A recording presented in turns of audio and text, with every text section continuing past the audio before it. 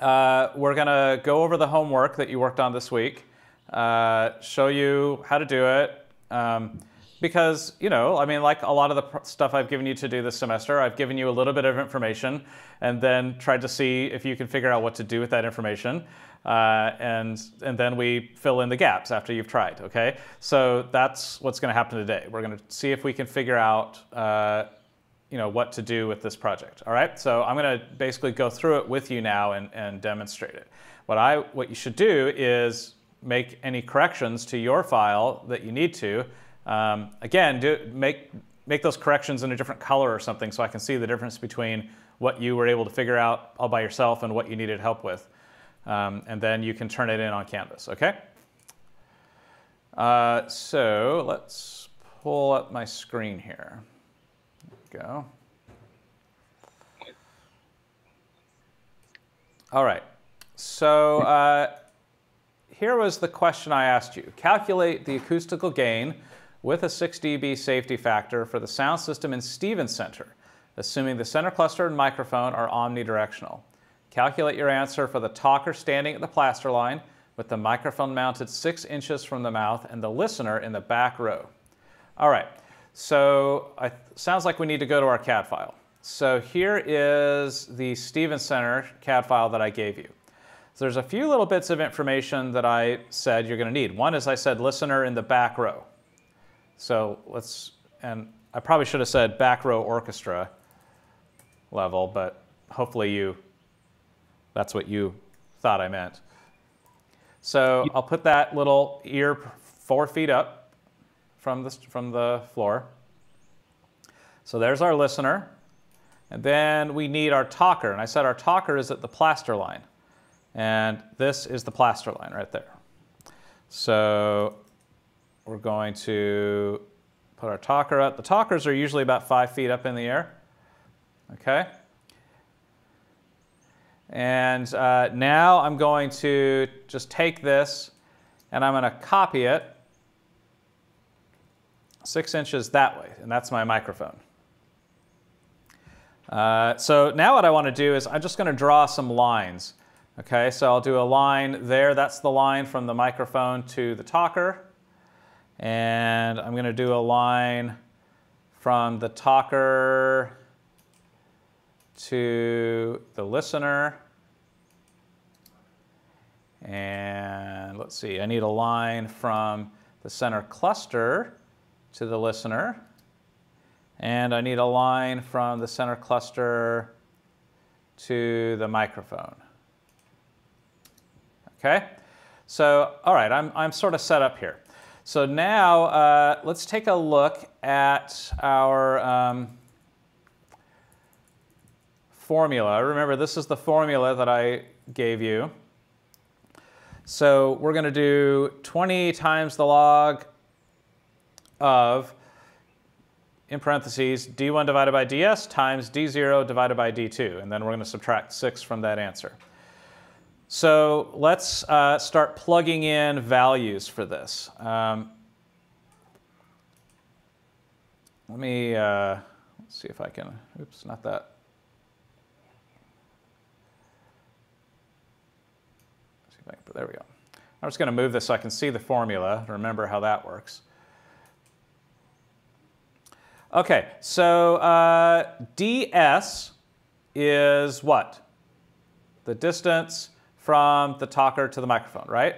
And I already know that is 0.5. So I'm going to go over here and I'm going to just start putting these in here. So ds equals 0.5. Okay? And then, let's see, according to my other thing, I also need a D1, and D1 is loudspeaker to microphone. So let's measure that.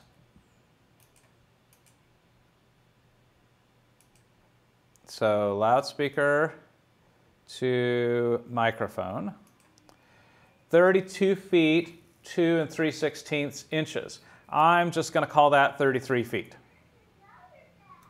Okay, so that's D1. D1 equals 33 feet. Okay, now I need D0. D0 is the distance from the talker to the listener. Let's see what that is. So there's my talker, and there's my listener. I get 84 feet 6 inches, so I'm going to call that 84.5. 84.5, and this was D0, that's right. D0 equals 84.5. So now I just need D2, and D2 is the loudspeaker to the listener.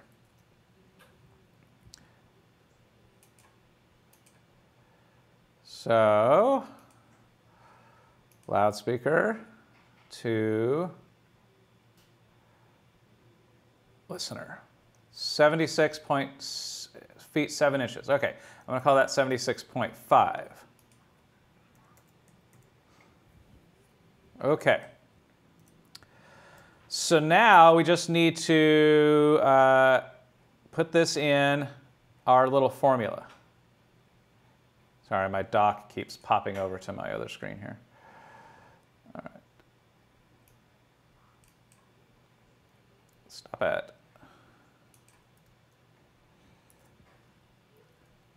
Okay, so I'm going to type this out here. 20 times the log of D1 divided by DS. So D1 is 33 divided by DS, which is 0.5.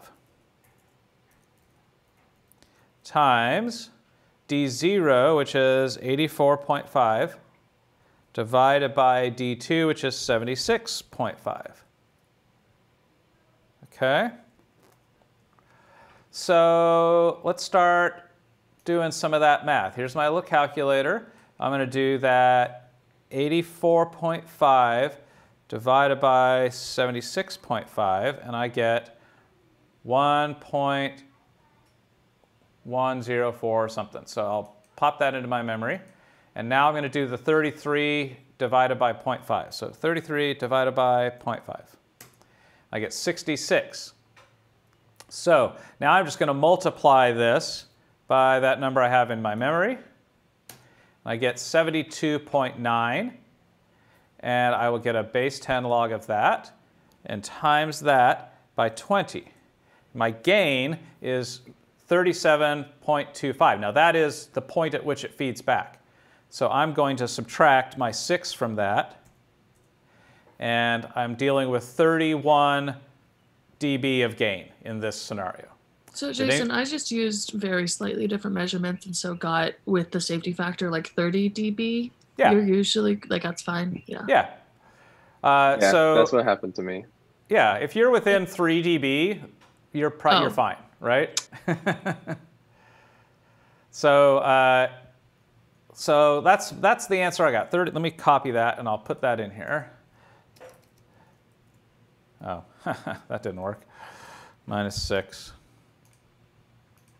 So it was about 31 dB-ish, okay? So now the question is, same situation, what would be the gain if I used a D&B Q10 loudspeaker in the center cluster position? Well, before we answer that, let's think about why that would matter. What sort of difference do we imagine adding a Q10 loudspeaker? What difference would that have on our result? Any ideas? Directionality? Yeah. They're very tight, like vertically. Potentially, yeah. So at the moment, we're assuming that our center cluster is omnidirectional. And a DMP Q10 is not entirely omnidirectional. And why do I say not entirely? Because low about 250.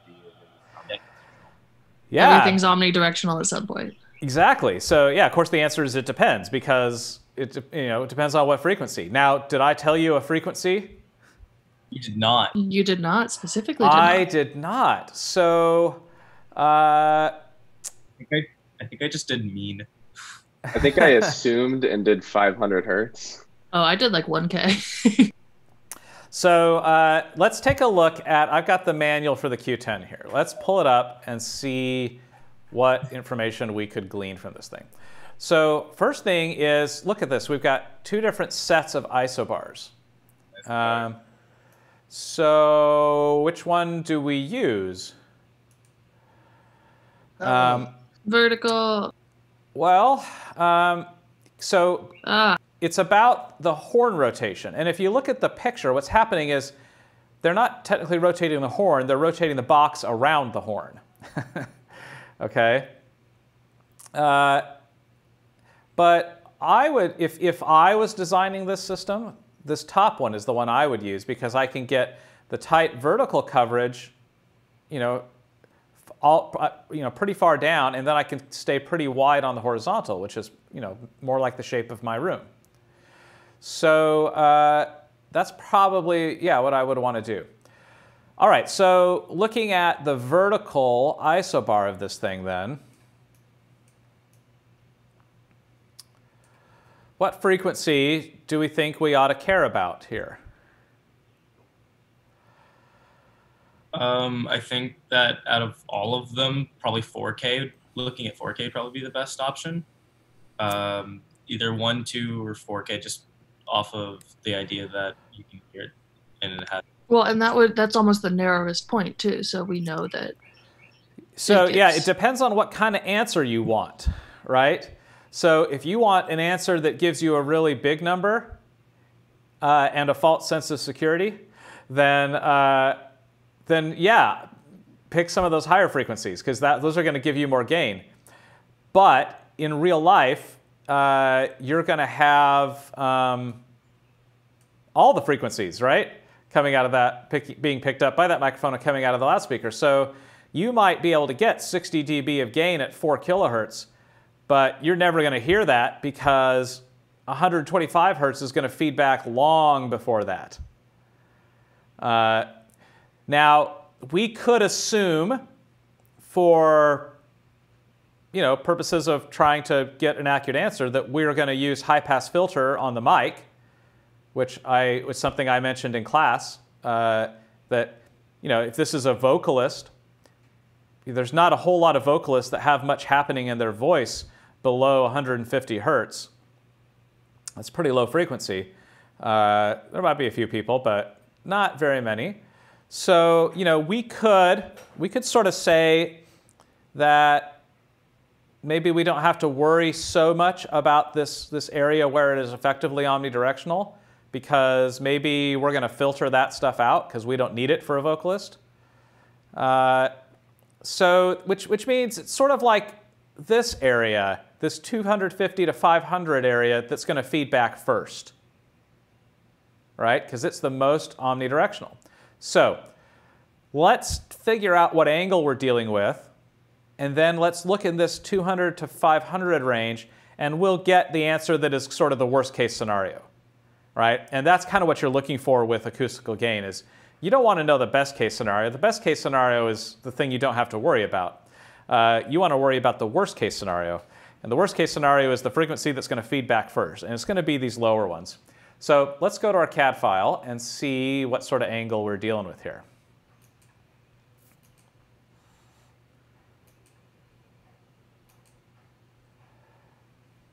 So the angle in question here is the angle between the axis of the microphone and the angle where the loudspeaker intersects with that. So let's see if we can snag that. So it would be here and here. That's 110 degrees.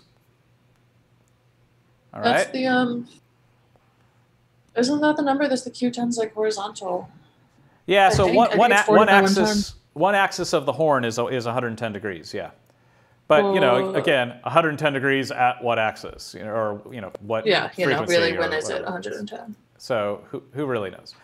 But we're actually looking at the 40, right? Because we're assuming we're going to keep this narrow.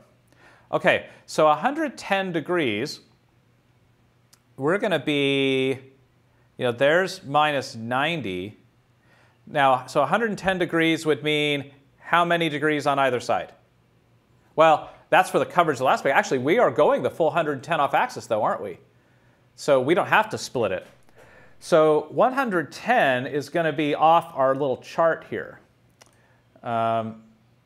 So I'm going to guess that we're actually going to be in the 12 dB range there by the time we get to 110. Just given, if I were to, oh, I'm going to try, let me try this. I think I got my pen working. So let me see if I can predict where these lines are likely to go.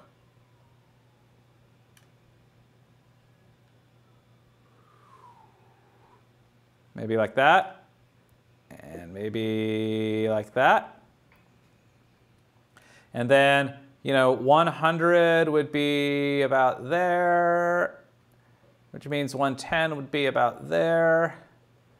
So right in that range that I'm looking at, I'm about to hit, based on my guess, I'm about to hit that 12 dB down point. So maybe I won't be entirely there, and these lower frequencies are still in the 6 dB. So I'm going to guess somewhere between 6 to 12 dB of extra gain.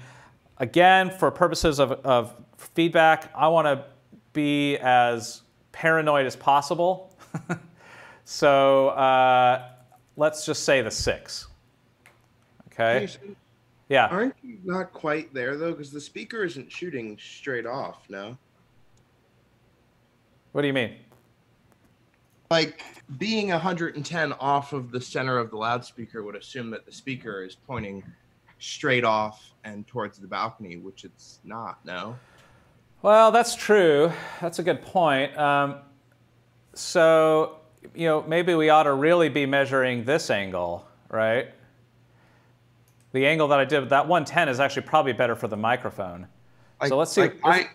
I calculated like the 40 Yeah. tone for it hitting the front of the audience, and then how many degrees it was from the front of the audience. Yeah, no, I think, so that's actually a good point. I do think the better angle to measure here would be this one, right? From the on-axis to that off-axis line that intersects with the mic, and that's 91 degrees. So if we go back here, and we're definitely, so at that point, we're still really well in the 6 dB range. Yeah, and that angle that I measured before, that would probably be the one we'll use for the microphone. That's probably more appropriate to use for the microphone. So, so let's say 6. So I'm going to say that that's 6 dB that I get to add to my gain. So if I was at 31 dB before, I can add 6 dB of my gain because I've now used a directional loudspeaker. So now I'm at 37 dB of potential acoustical gain. So, okay, so great. I'm now up to 37, and now I'm saying, okay, what if you go to a different microphone? Well, I've got the spec sheet here for an SM58 microphone, which is the one I said to look at. This is actually for all the SM series, so let's go find the SM58. And Lance asked a question last night on the discussion board about, hey, what's the deal with polar plots for microphones? And I said, well, they're the same thing, they just are upside down. So here is a polar plot for, or a pair of polar plots for an SM58 microphone. One slight difference with the microphone is there's no directivity horn on a microphone, so that you don't need like multiple plots for every axis. You can assume that this coverage is all the way around. Okay, so the one thing you notice is that the 0 is pointed down here. That's really the only difference. But the 0 is where you point the mic. Okay, and of course you can see Jason, that. I don't know if you switched your screen to another thing, but all we see is the PDF still. Yeah. Okay, cool. Just want to make sure. You see a polar plot, right? No, it's just the PDF of the questions. Oh, let's see. The polar plot. I see the polar plot, yeah. Cool. It's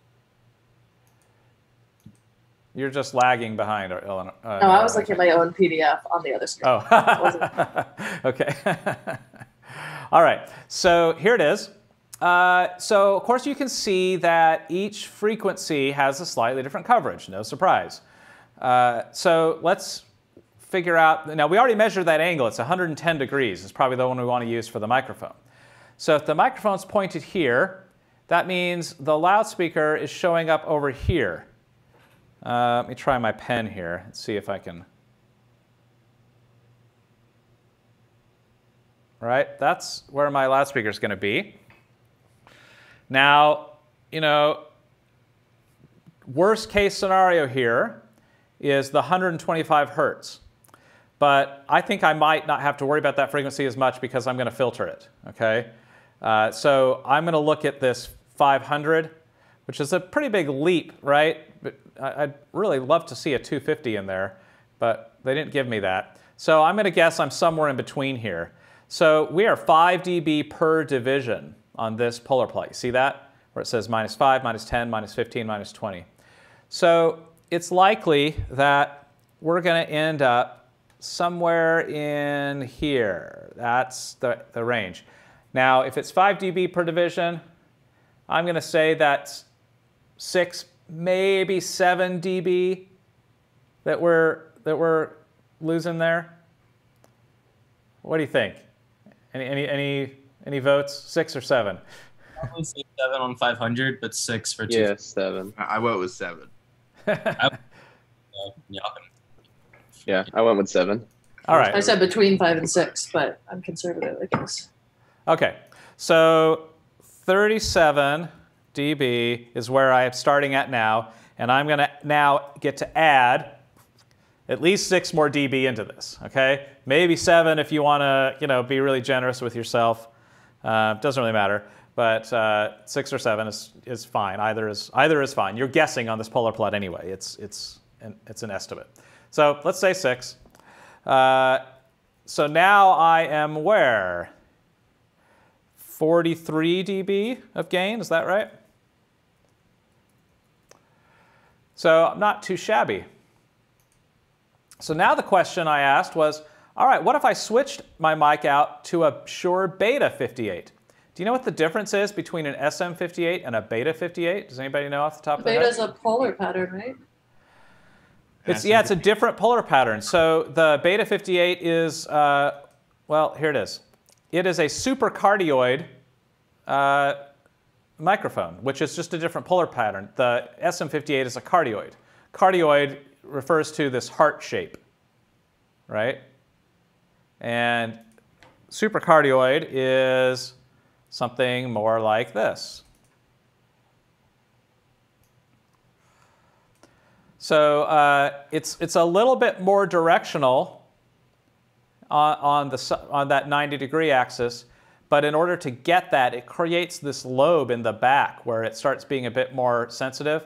So if you're not careful, that can bite you. But what you really want to do with this kind of mic is if you can position your loudspeaker, whether it's your center cluster or your monitor or whatever, so that it's lining up here with this null, you know, if it's hitting there, ooh, you're in really great shape because it's really not very sensitive there at all.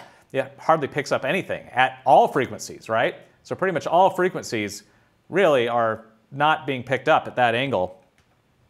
So that would be super awesome if we could make that work. What was our angle? 110. So we're almost there. We're almost at that point. So here is where 110 would kind of sort of hit, right? So we are certainly at least a 10 dB difference here. But it could be that if we tweak the mic stand and tip the mic a little bit, we could get this null to really line up with that center cluster. And then we'd get all kinds of gain if we could convince the talker to not touch the mic. But let's say that maybe that's not possible. But we can safely say 10, maybe even 11 dB here. So that would be, if I go back to my 37, I'm going to add, let's be generous. Let's say 11. We're going to really work with the talker and get them to be real careful with this mic. So that puts us now at 48 dB. That needs to be an equal sign there. All right, so I went just by using directivity to my advantage. I went from a 31 dB of potential acoustical gain all the way up to 48 dB of potential acoustical gain, which is pretty good. That's pretty okay. Now here's here's the catch with calculating acoustical gain, and maybe you kind of thought of this already, is what about the rest of the theater? So that's the gain we get for the back row, but what gain would we get in the front row? What gain would we get up in the balcony? Well, it would be different, right? It would be different. This is all the more reason to design your cluster, center cluster, so that it's distributing evenly to all the seats. That'll help even out this gain, because the feedback point will be the same. It's just a matter of how much difference are you able to make between direct sound and reinforced sound. So I think that my rule of thumb with this is I try to think about the worst case scenario. And the worst case scenario is the farthest away from the stage, the farthest away from the talker. That's where you need the most gain, because inverse square law is working to your disadvantage, because the direct sound is going to be the quietest, the farthest away. So I tend to start there if I'm trying to figure this out. And then Lance asked the question, what about like foldback monitors? What if you've got wedges? How does this math change? And the answer is it doesn't really change. It's all that really changes is that D0 becomes literally 0, because the talker and the listener are the same person. So you would just say, all right, D0 is 0, as in there is no distance between the talker and the listener. And then everything else is the same. The microphone distance to the talker to the microphone, loudspeaker to the microphone, and that's just the loudspeaker in this case is your monitor wedge.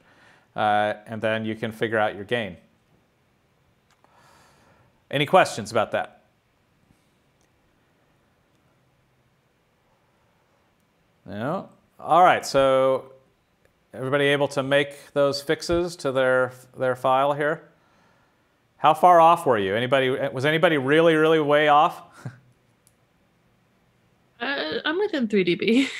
Yeah, I mean... Yeah, I was about to say most of it is It's just... about me too. What was the number for 4 again? Sorry, just the correct answer. Oh, let's see. I ended up at about 48 dB. Now, again, that's kind of give or take a few dB depending on, how you interpreted the polar plot. I definitely got a little mixed up on the microphones. Yeah. First, green was like, the polar plot says minus, so let's start subtracting. But I realized my mistake.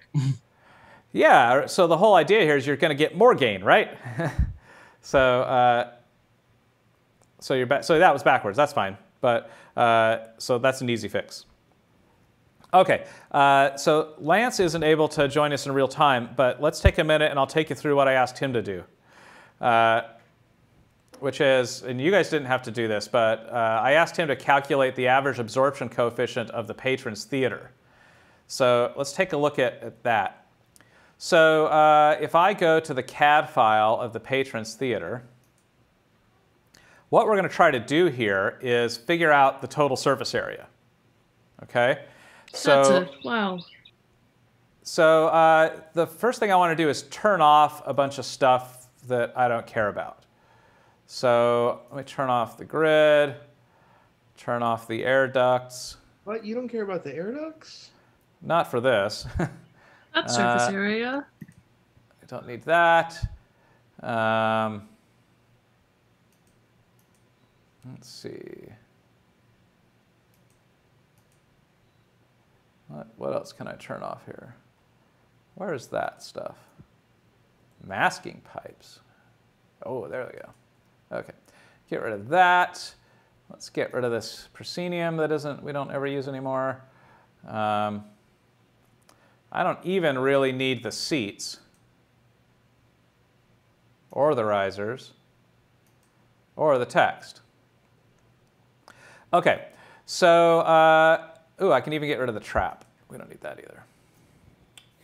So you could get really into the weeds on this and try to figure out all of the different things, but let's just, to simplify this, let's just forget about the doors.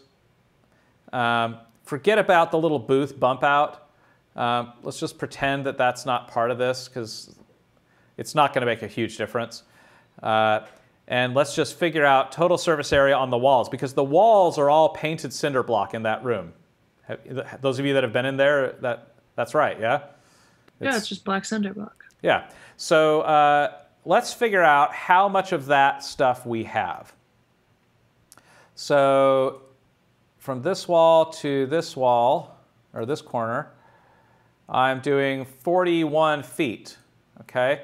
And then that wall is how tall?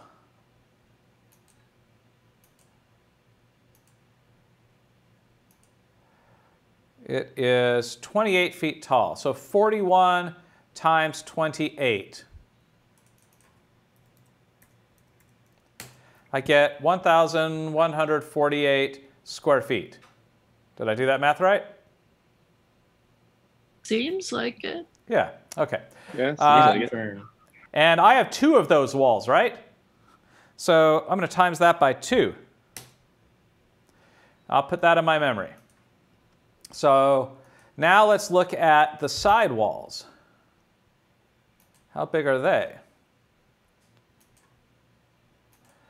Well, from here to there is 59 feet 8 inches.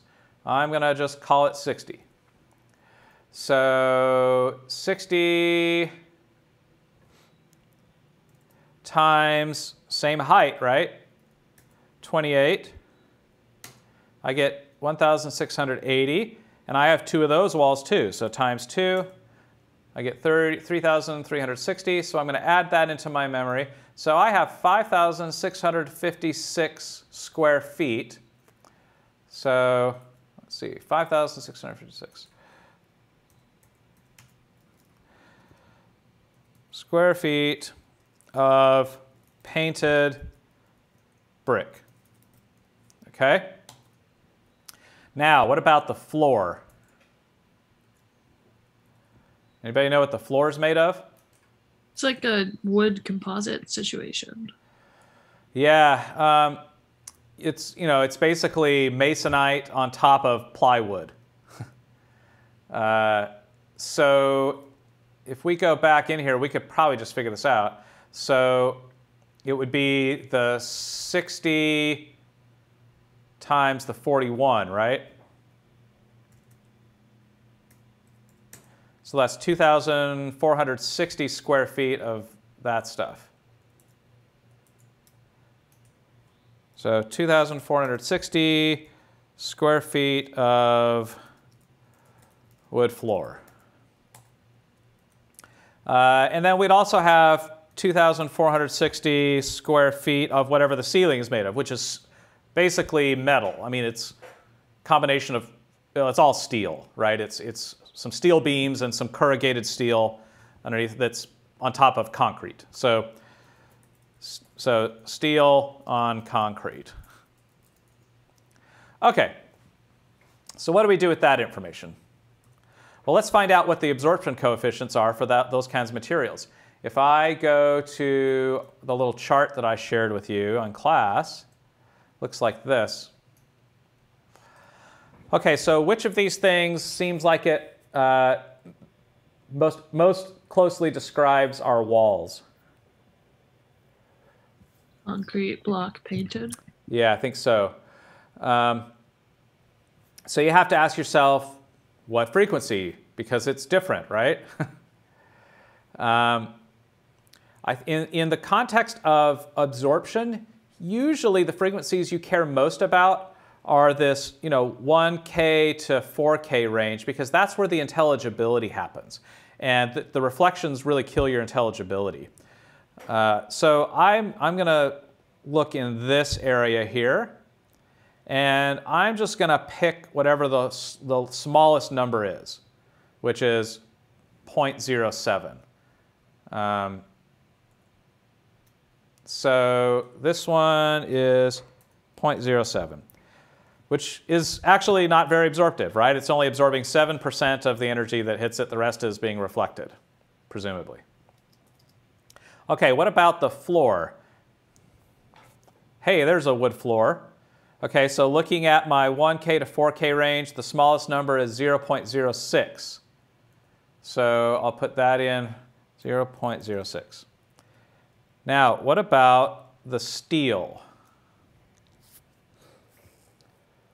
I don't really have anything for that, but it's certainly not going to be a whole lot different from the painted concrete, right? It's going to be, if anything, it would be a little bit more reflective than that. So let's just use that same number. We'll do the 0.07 of that. Okay.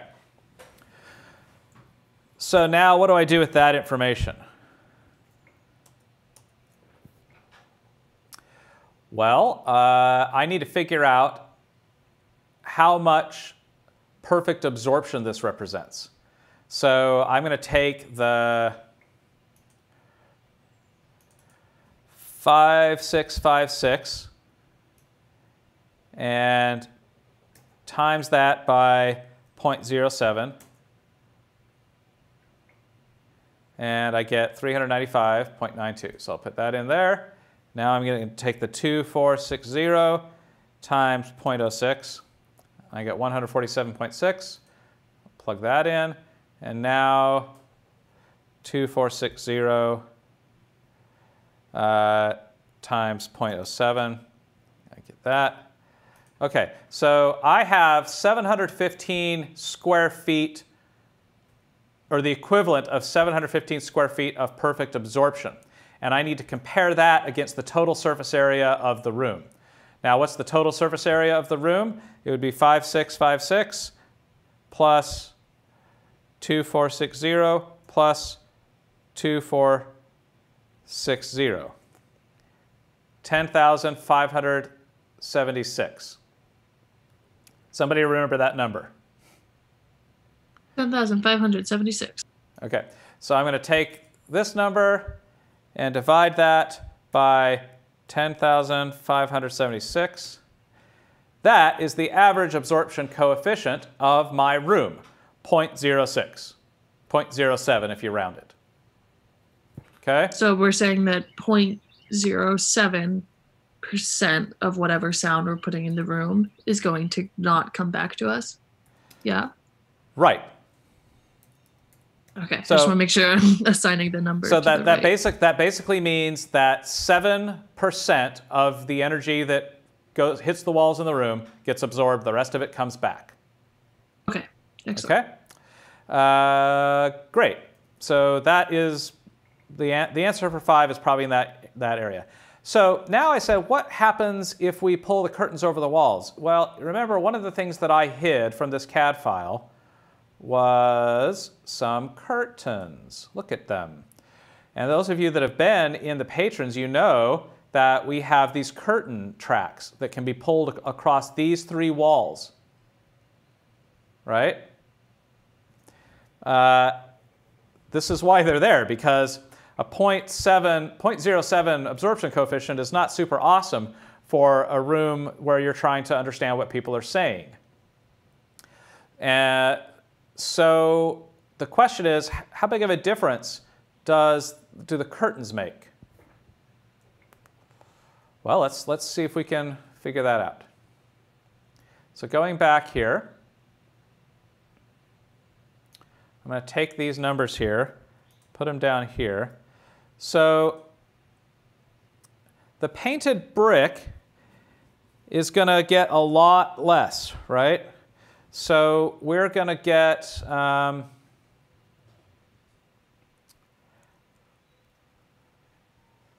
all but one wall of that is going to turn into something else. And I should have written down the separate values for that. I forgot to do that. So let's just measure the one wall that we know isn't covered, and then we can subtract that from our number. So that's 60. And what was our height again? Anybody remember? I'll measure it. Last number I remembered was like 1,000 something, 10,000. 60 and 28. So, all right. 60 times 28, 1680. So what I'm going to do is I'm going to subtract that from whatever this number is, that 5656. So minus 1680, 3976. So, all right. So I now have 3976 square feet of curtain over painted brick. And that means I only have 1680 of painted brick. Okay? So what do we think the absorption coefficient of these curtains are going to be? Well, let's take a look here. So I'm going to guess it's the heavyweight drapery. And one of the things we've done is if you look at those curtain tracks, we've very purposely had the architect build tracks that held those curtains up against the wall, away from the wall. So there's a good foot off of the wall. And it drives the scene designers crazy because they're like, oh, it's taking up space in the room. It's like, yeah, but it works better. So let's assume, let's just take this drapery, heavyweight drapery, for what it is. Let's not worry about what's behind it for now, because the fact that it's reflective is going to help us. That means it's going to actually absorb twice. So I think we can easily say the 0.7 is going to be where we are. It might even end up being better than that. But let's just say the 0.7 because that's the number we have. So this will be 0.7. Okay? So let's do our math again here. So I have 1680 times 0.07 into my memory. I have 3976 times 0.7, and I'm going to put that into my memory. I have 2460 times 0.06, put that in my memory, and 2460 times 0.07, and put that in my memory. And now I'm going to divide that by the total surface area, which was what? Does anybody remember what that number was? You were going to remember it, Nora. 10. I failed 576. Thank you. Okay. I got the first two. So divided by 10 what? 576. Correct. 576. Okay, so now we have an average absorption coefficient of 0.3.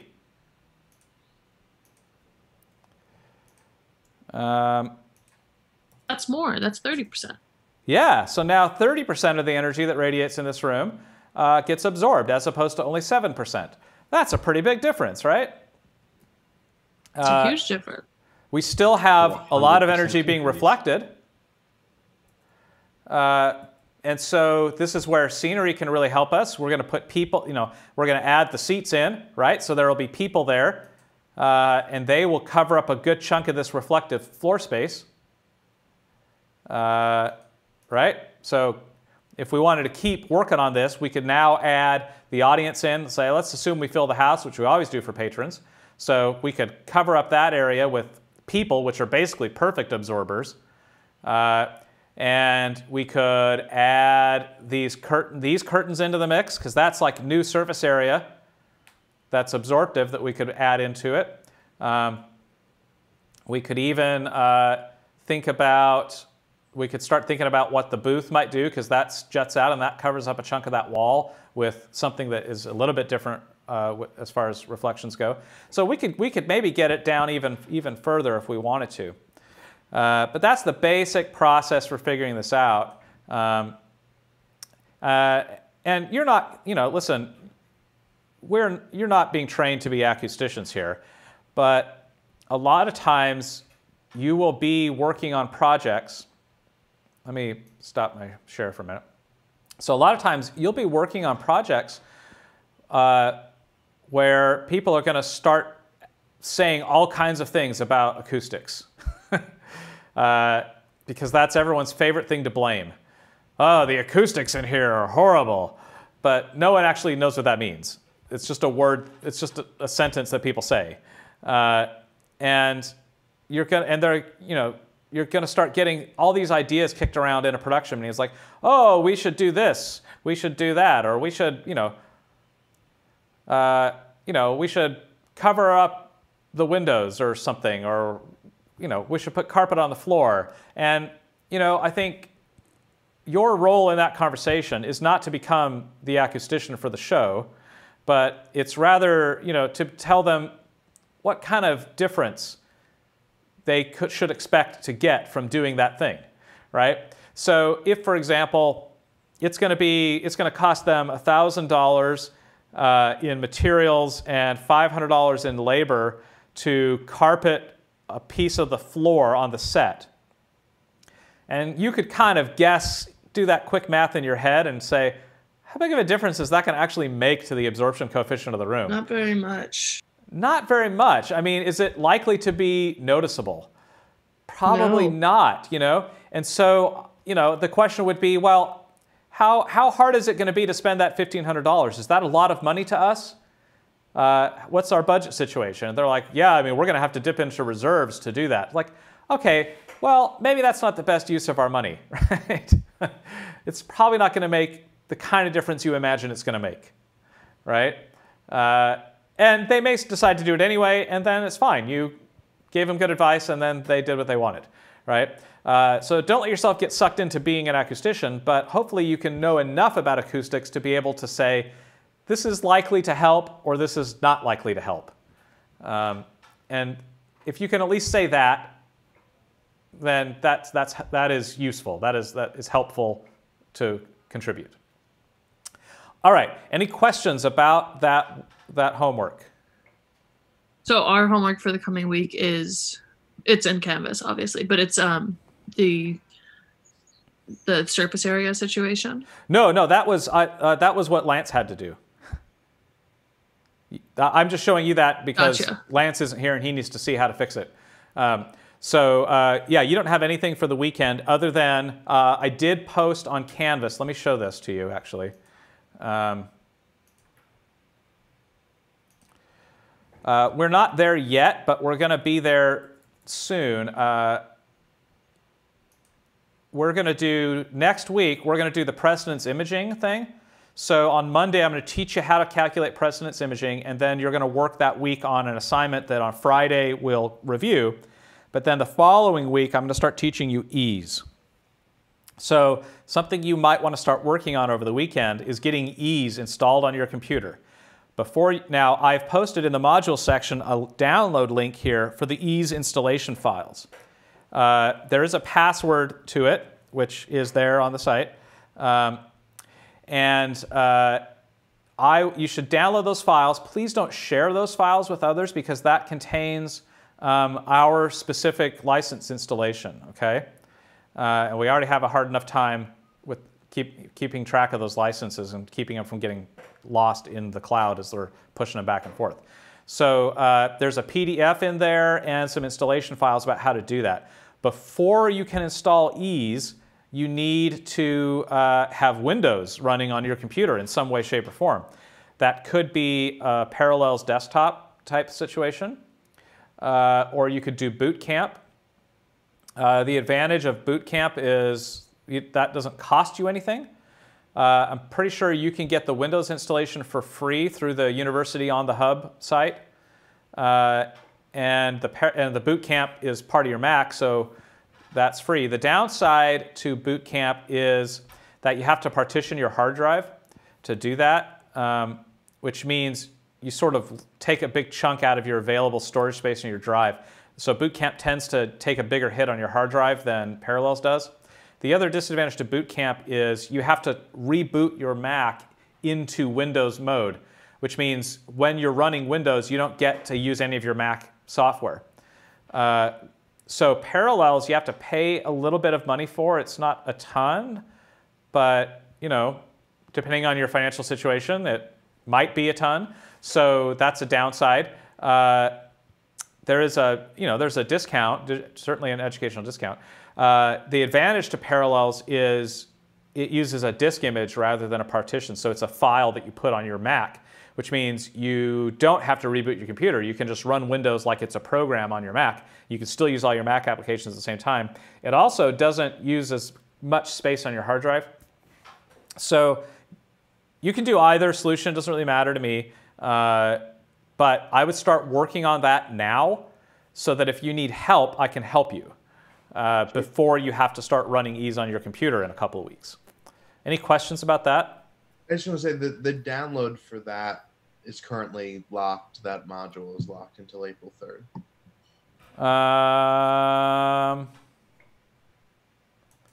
Okay, let me fix that.